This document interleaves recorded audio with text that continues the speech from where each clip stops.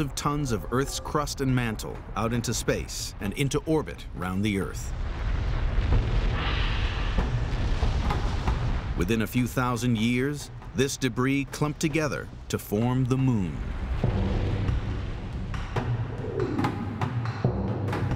Advanced computer models show that the collision was a glancing blow. The other planet did not hit Earth head-on. This meant that while Earth's outer layers were ripped off, none of its iron core was blasted away. That lack of iron would end up explaining why we have a moon that is only the rocky material without the iron material. Hartmann's collision idea is now accepted as fact. It was his fascination with the Moon that led to a new understanding about a vital stage in the formation of the Earth. The Moon always, to me, is a reminder that we live in a larger environment than just the Earth. It's the cosmic environment. The inner solar system is our environment that we can move around in now. In the quest to discover the age of the Earth, evidence from radiometric dating of meteorites proves that the Earth was formed just over 4.5 billion years ago. The lack of iron in rocks brought back from the Moon is evidence that the Earth survived a massive collision with another planet. But vital parts of the modern Earth were still missing from the newly born planet. The investigation now needs to figure out how the Earth gained two essential components: solid land and water.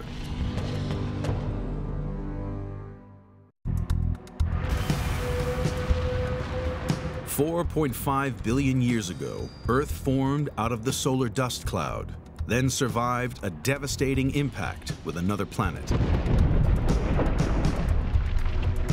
The investigation now moves 200 million years forward in time as scientists try to discover how the first continents and oceans formed.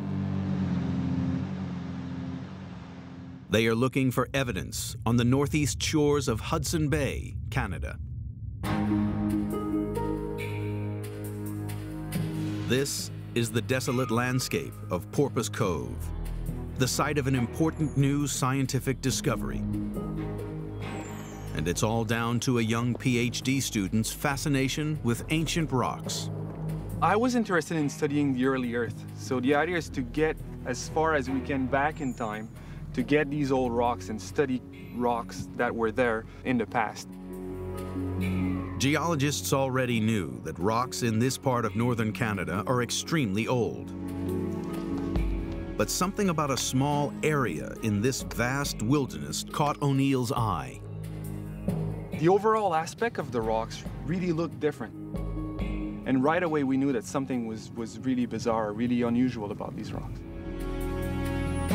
The rocks are highly altered, deformed volcanic lavas known as amphibolites. The chemistry was unusual, the mineralogy was unusual, and nobody had seen rocks like that before. O'Neill decided the rocks needed further investigation. He sent samples to be radiometrically dated.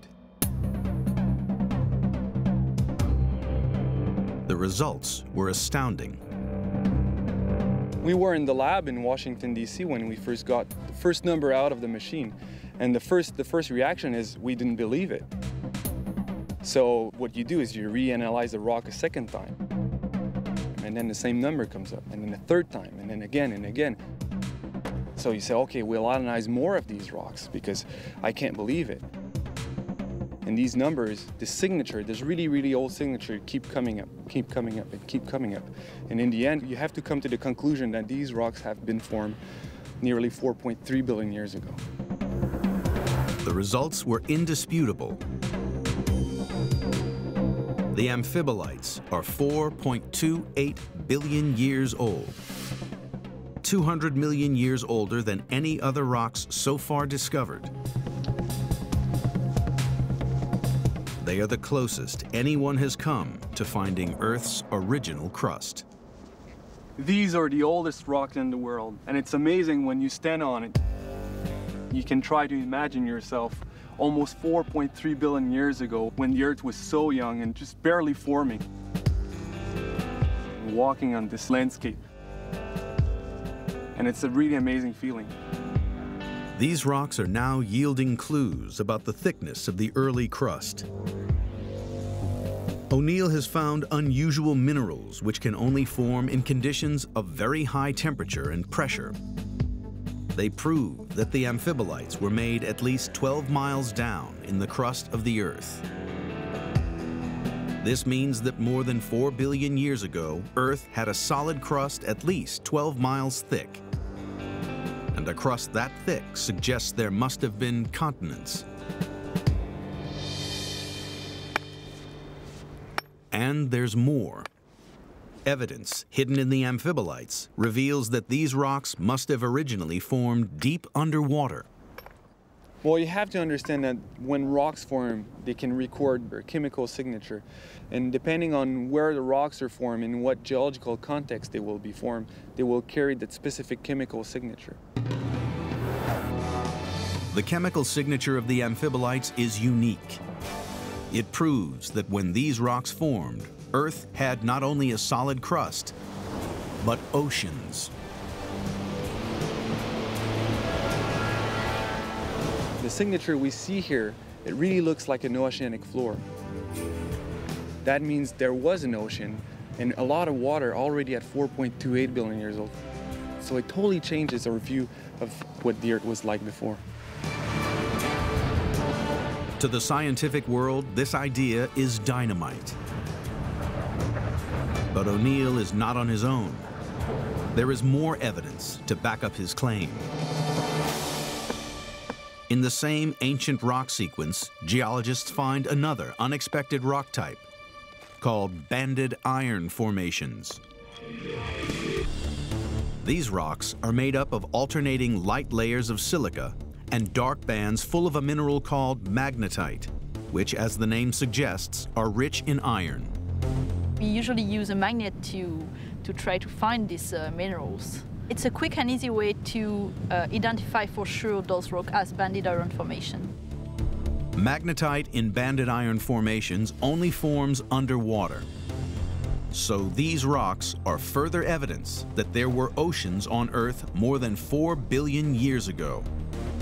But scientists don't know how much of Earth's surface was covered by water. The only way to form this magnetite is to be like in an ocean. We don't know exactly what was the ocean at that time, but we know for sure that we need water to form those rocks. These discoveries are forcing geologists to rethink their ideas of what conditions were like on Earth less than 300 million years after the planet formed. People often think of this earlier like a ball of fire, a molten rock, but this is not the picture that we see here. We see that already at 4.28 billion years old, we probably had an ocean. We had continent that really looks like what we know today. So it changes totally our view of the early Earth. The investigation has now revealed when the Earth's continents and oceans began to form. Evidence from amphibolite rocks at Porpoise Cove confirms that the Earth had developed a thick, solid crust 4.28 billion years ago. Banded iron formations in the same rocks show that there were oceans on Earth's surface at the same time. All of which raises another mystery. If oceans existed more than 4 billion years ago, the investigation needs to figure out where all the water came from. After its formation from the solar dust cloud 4.5 billion years ago, Earth was a fiery ball of molten rock. But 200 million years later, the first oceans were already forming. And Earth today is the blue planet, with 70% of its surface covered by water. The investigation now looks at the mystery of the origin of Earth's water. One of the important questions I've always thought about is, where did all of this come from? All of this water, all the water in the oceans and in the atmosphere, in our bodies, in the ground.